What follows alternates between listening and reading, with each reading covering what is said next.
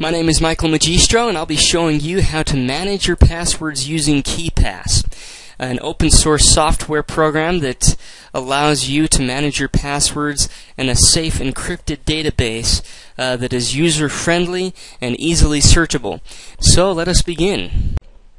So the first thing you're going to want to do when setting up KeePass is go to keepass.info. Then you'll go to the downloads portion of the site and click and choose. I like the KeePass 2.17, the professional edition.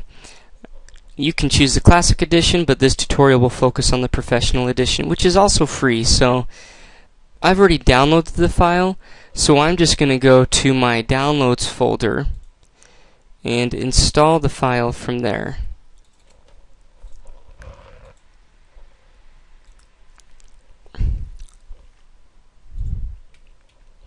Now, this is the KeePass wizard. Once you choose your language and get past the Windows security stuff, you'll click Next, accept the agreement, and just install the core files. Click Next again, and just click Next again because these are automatically selected, the desktop icon and associate KeePass files with the KeePass program. And click Install, and then click Finish and launch KeePass at the same time. This screen shows up for me because I already have a password database, but I'm going to press Cancel, and I'm going to create a new database. So I'm going to go File, New, and then create a database in the same name that I had before, and then click Save. Yes, I want to replace it. Master password will be teddybear10, and you can click these dots to make sure it's right. Click OK. Click OK again. If I want to add a new email address, under the Mike's Passwords group and in the email group, I'll click Add Entry, and I'll type in Bob Smith Gmail. Username is bobsmith50210@gmail.com. Now, I made this email earlier for purposes of this tutorial, and my password is teddybear20, and the URL is gmail.com. Now click OK.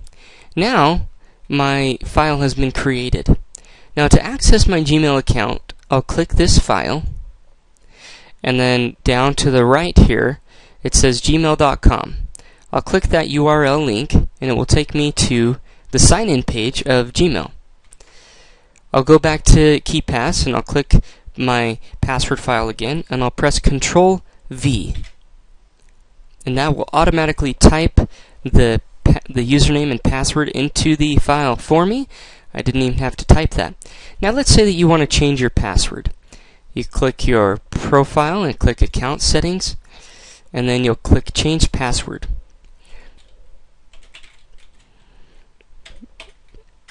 Now my new password, I'm going to use a special password. I want a password that's really complicated, that would be really hard to crack. So what I'm going to do is go back to KeePass and click Generate a Password, Generate using Profile. So I will double click it and select it and copy it, and then I'll go back to Gmail and I'll press Control-V and then Control-V again and click Save. I will sign out of Gmail,